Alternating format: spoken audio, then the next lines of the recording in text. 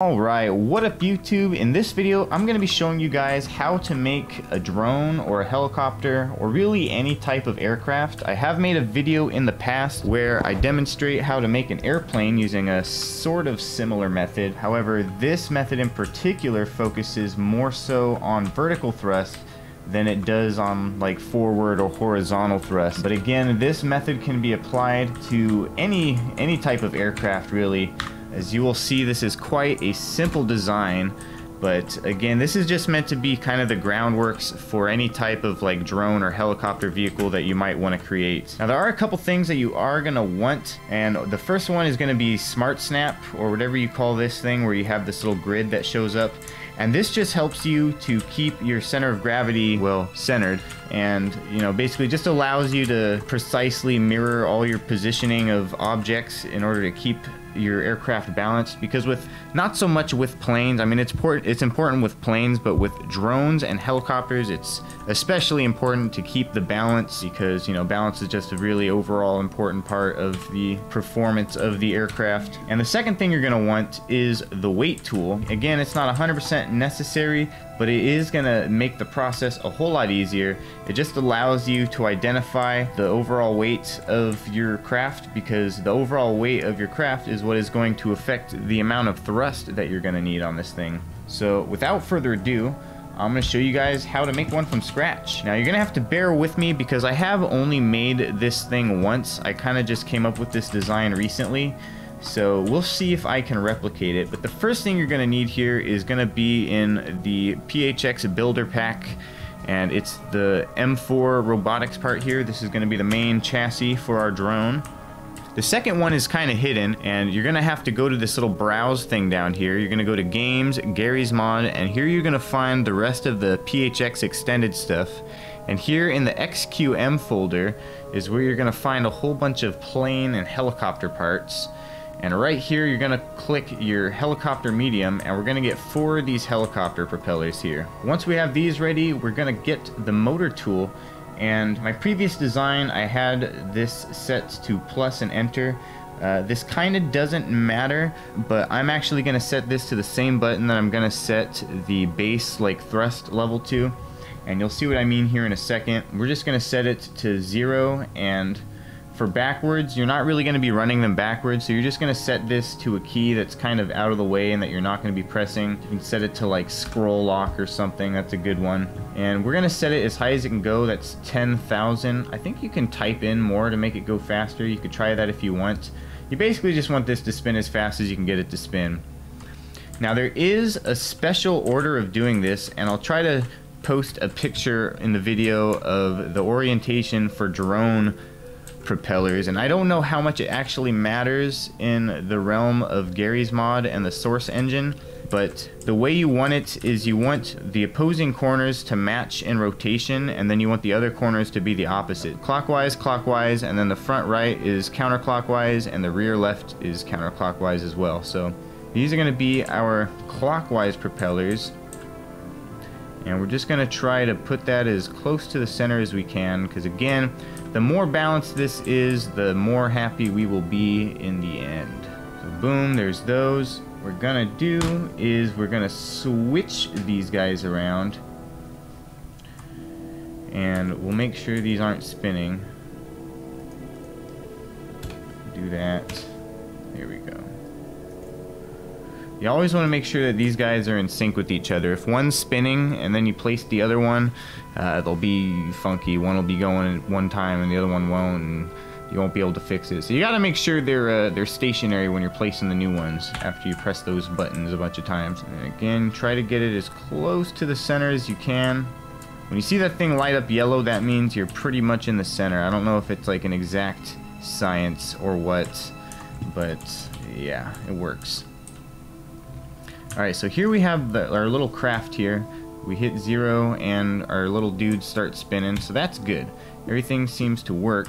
And now is when the weight tool comes into play. So as you can see here, this thing starts out at 15,000 pounds, and you could probably make it work with that. You would just have to apply a lot of thrust. That's just not reasonable. We are going to set it to 400, because that's what I set the other one to. 500 would work just as well. 4 or 500 seems to be the weight of most vehicles in Garry's mod. And you'll see these are all 40. So do a little bit of maths here. And you got 160 plus the 400, you got 560 going on there. Oh, I think I remember what I did. I think I originally had it set to 500 and then I lowered it. So actually, yeah, we're gonna set it to 500 because I do remember that being the case. And then we'll lower it if we want. So we'll set it to 500 and we got 160 plus 500, that makes 660. And we're going to put a thruster at each tip of each propeller, so that's 8. So you want to divide that 660 by 8. 660 divided by 8 is 82.5. We're going to set them to just straight up 85. And that'll give us a little bit of extra boost because these things, the thrusters themselves do have weight. You do kind of have to account for that, but I'm barely going to account for that. I don't really give that much of a shit. We're going to hit toggle on these because we want these to always run. This is just going to be like the baseline, I guess you could call it collective. This is going to be the baseline collective, just kind of like not even a hovering state, but like a slow descent type of deal. You'll see how it works out. And of course, we're going to set that to 0. And again, we're going to set the reverse to something that we're probably never going to use. So we'll do scroll lock again. And we want it to be the same as those because we want it to just be on whenever it's spinning pretty much. Okay. And then we're going to just make sure it's not spinning. So we got 0 forward, reverse, scroll lock. That's pretty much good. You don't really need any effects. You can put effects if you want it to make a sound or something, but I don't really recommend that. It's kind of silly. And we're going to stop these things just so we can get really accurate placements on them. But again, it's going to be pretty much impossible to get it 100% accurate just because of the obscure shape. But what I do is I pretty much just aim for this corner here where these two faces meet. I just kind of aim for that corner and click away. And again, you're going to put one on each tip of each blade of each propeller. Alright, so once you got that done, you can test your progress here by just hitting 0, and you can see it starts spinning. It doesn't really take off, but if you drop it, it'll kind of slowly descend. Oh yeah, that falls pretty slow. You can kind of see the difference here. When we do that, and we turn it off, and it just kind of...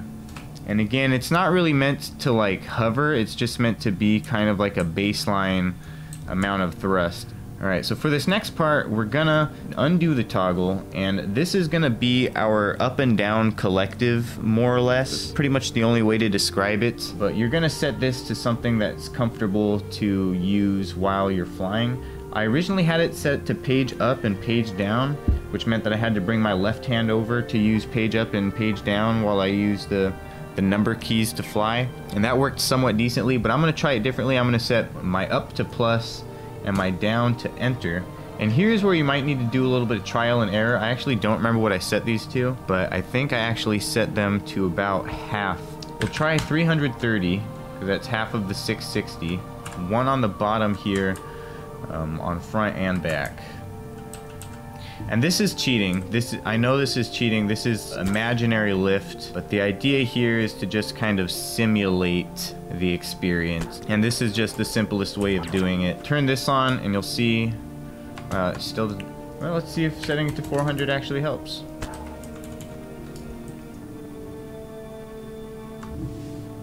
So yeah, as you can see here, this is where the trial and error kind of comes in. So what we'll actually do is we'll just set them to 1,000. Why not? Not very mathematical, but like I said, trial and error is your friend. You just do it until you got the amount of imaginary collective that you want, you know? There we go. Oh, and that's actually pretty decent. That's, it's not too fast, and it's actually pretty realistic. It's not too bad. I think I can live with that. So once you've tuned your collective to about where you want it, it's time to kind of decide where you want the front of your vehicle to be, and that'll be dictated by where you're about to place these thrusters. The first one you're going to be placing, and we'll try setting it back to 660 because you don't want these to be too strong, because then it won't be very realistic. 8 and 5, these are going to be our forward and backwards lean, because this is going to be a vehicle that we steer by leaning it, and you're not going to place it you're not going to place it like completely on the flat surface. You're going to place it kind of on this surface or on this surface. I think I did it on this surface before, and that's kind of where I would recommend doing it. So that way it not only pushes you forward, but it also like tilts the vehicle, as you will hopefully see here. See how it leans forward and it goes forward too? That's pretty much exactly what you want. You should also be able to tilt it backwards. So that looks pretty healthy. Set it to 750. There we go, that's a little better. So once you're happy with that, it is time for your pitch, I believe. Is that what it's called? What is it? Pitch? Yaw? And I don't fucking know. But it's your tilty-turny. Not your rotatey-turny, but your tilty-turny. And for that, we're going to use 6 and 4. And we are actually going to tone these down probably to about 500 because they are going to be on both sides. When you press 6, you want the left side to go up and the right side to go down. So we're going to put these on the left side even though they are for the right turn. And these you're going to place here and here, obviously. Then we're going to switcheroony, put some on the other side. Very simple, right? So give it another test. So we got our forward and our backwards, kinda. Oh wow, our tilty-turny is way tilty. Fucking, I don't know, 175. These seem to be really powerful for some reason. Alright, let's see how that works out. That's pretty strong, but it's not too bad. It's not too bad. I can live with that. So once you've done that, you're pretty much almost done. We only have one more degree of rotation, and that's your rotatey mabobs. And for these, I like to use 9 and 7. So we're gonna set it like that. I think we'll keep the 175. That should actually be pretty decent. And these are gonna be on opposing corners. So what you're gonna do is have, and these you can actually like line up pretty precisely, which is nice. You're gonna do opposite corners like that. And then you're gonna switch a rooney. Then your craft should be done. So let's see, how does that work out? Oh yeah, that's decent, that works. So basically that would be the final step, would be putting a seat on it. Now again, you gotta remember that you are also gonna have some weight, you the player, as well as whatever seat you have on there. But again, just make sure that it's completely centered and you should be fine. Let's see how this does with me on it. So let's get a little bit of height here, huh? Why not?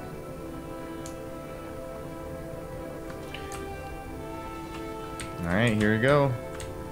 So yeah, you tilt forward to go, basically. You can do a little bit of rotatiness there too, you know? Or you can just straight up put a camera on it.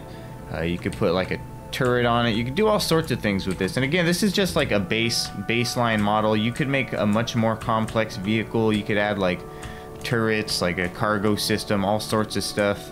Possibilities are honestly kind of endless if you think about it. And these things are actually pretty maneuverable if you figure out how to fly them. They are a pretty like complex beast to fly because when I make my things, I try to simulate, you know, airplanes and helicopters as much as I can, and that includes simulating the complex movements of a helicopter. So I mean, if you're not used to the dynamics of flying a helicopter, this will actually be a somewhat challenging vehicle for you to fly. Even though it is a drone and drones are supposed to kind of just fly themselves, this is, to me, more so like a four-rotored helicopter than it is a drone. But nonetheless, this method will apply to helicopters, airplanes, drones. It's just kind of a matter of how and where you place your thrusters. You kind of have to think of thrusters as more than just little rockets. I mean, they're a vector of thrust, you know? So I mean, a propeller has a vector of thrust, and you can use the thrusters to generate that thrust. Having flown a helicopter or an airplane, whether in real life or in a simulation, is going to really help with engineering your own flying crafts in Garry's mod, because a lot of it is going to be trial and error. So you're basically just going to be messing around with stuff until it feels similar to experiences that you've had in simulators, you know? So anyways, that's about it for this video. Hopefully it wasn't too long. Try to get as in-depth as I could with this. I might try to design an actual like two-rotored helicopter, whether it's like a Chinook design or like the standard main rotor and tail rotor type design. We'll see. I'd like to create some sort of realistic-ish helicopter using similar methods to this. I have yet to design that, but I probably will make a video once I do make that design. But anyways, hope you guys enjoyed this video. I hope you guys found this useful in your own crazy inventions. And if you did enjoy the video, make sure you leave a like. It definitely helps me out. If you haven't already, make sure you subscribe to this channel to check out any more of this type of content or any of my other gaming content for that matter. With that being said, this has been Plock the Master Gamer with some Garry's Mod, and I'll see you guys in the next video. Peace out.